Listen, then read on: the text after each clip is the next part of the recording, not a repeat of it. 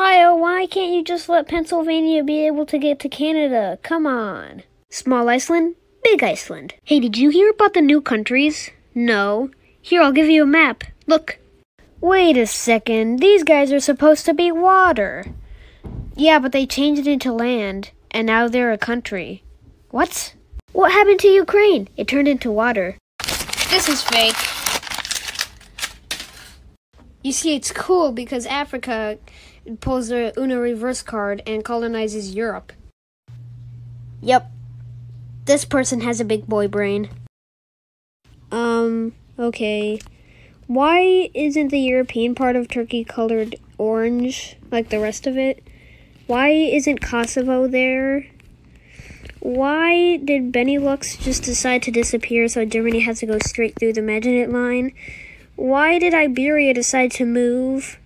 And most importantly, why isn't Russia red? Huh. Whoever made this must have a big brain. What if he's that other guy from earlier? No. Well, if Canada is USA and USA is Canada, does that make Mexico Guatemala? Why do I always see people get Africa and South America mixed up? It appears Russia has taken over the Balkan countries. And France has taken over Alsace-Lorraine. Oh, also Poland and Greece are trying to get their independence. Or Poland, the Polish-Lithuanian Commonwealth.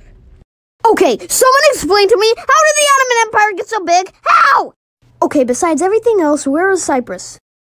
Yes, the 7 continents. South America, South America, South America, South America, South America, South America, and don't forget, South America. Is this the extended version of that map from earlier? Because Spain still moves. Ah! This one's cursed.